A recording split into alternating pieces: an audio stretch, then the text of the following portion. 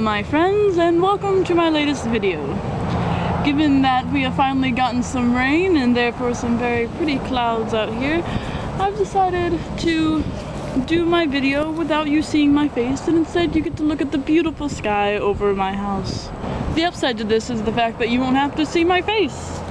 Unless you want to see my face, in which case just close your eyes and listen to me talk.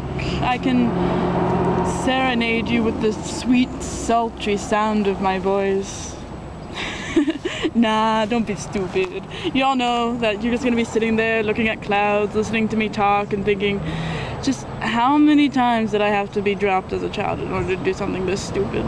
I have decided that I believe the shipping pair for the Avengers between Thor and Captain America should thus be named Captain Hammer.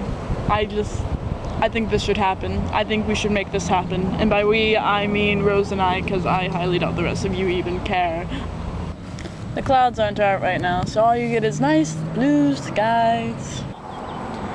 Also, I've kind of realized something about people who like make movies and stuff.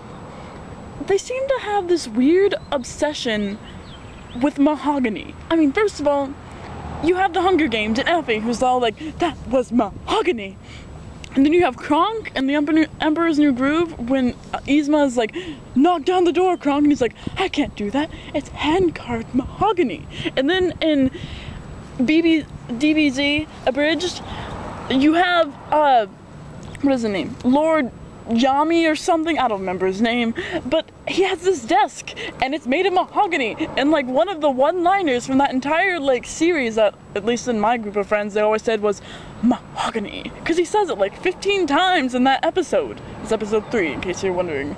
But anyways, it's like, why do they love mahogany so much? I mean, what about the other trees and such? What about oak? I mean, all it has is some stupid professor named after it. People need to spread the love from just mahogany. So I guess I should like tell you about my life or something, you know, what's been going on. Monday was pretty nice. I mean, people saw what they shouldn't have seen, and, you know, sadness. People did not see bad things. I just realized how bad that could have been taken. It was not bad. It was pretty okay.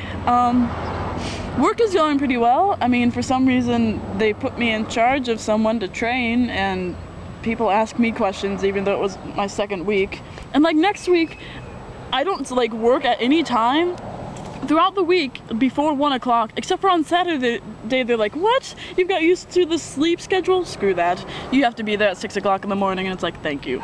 Thank you so much. I'm sniffling, not because I'm sick, but just because I just had a really sad piece of bread, and it was, oh my goodness, it was just so sad, and there's only like 4 chapters left, and I just don't know how they're gonna bring it back, because, oh my goodness, I was crying. It was, oh my god.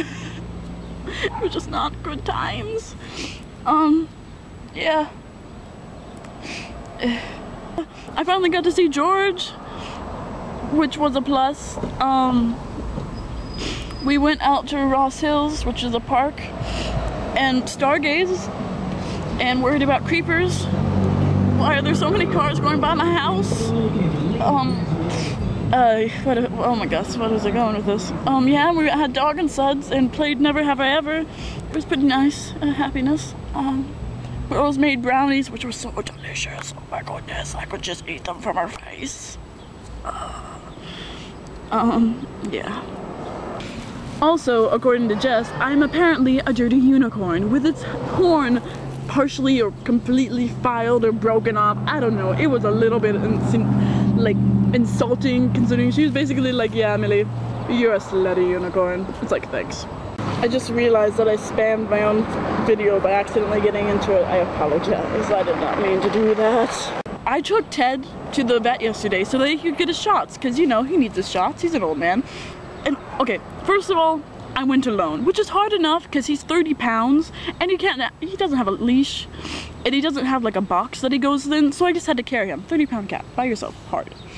Okay, and then, you know, it was kind of bad because there were like 5 people in front of me, so I just had to sit there and hold him, and he was like, I'm not happy, and he's just like, shut up, Ted, I'm not happy either.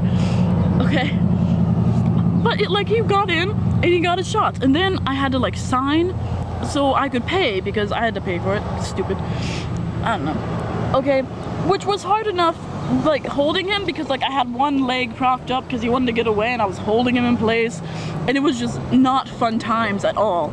Okay, and then the frelling cat just decides, you know what, I'm unhappy, so you know what I'm gonna do? I'm gonna poop all over down the front of you. And it wasn't just like normal cat poop where it's kind of clumpy, it was diarrhea, and it was so embarrassing because there were other people in there, and it was so gross, and it was horrifying, and I did not like it at all. Oh my goodness, it was just really bad, and I was just like, oh my gosh, why are you doing this to me? Why are you doing this? And so like not only did I have to like clean it up, but I had to take him home. I was so angry at him. I just like opened the door and I was like, get out, cat. And like he was like, I want to go inside. But I was like, no. Oh my goodness. Needless to say, I'm not a happy camper when it comes to Ted. It was, nah. We are not on speaking terms right now. Oh my goodness, no. This is me telling you that the answers to Miranda's questions will be down in the info box at the bottom of the video thing. Yeah. Well, that's all for my video for today. I hope you enjoyed my beautiful clouds and sky and such.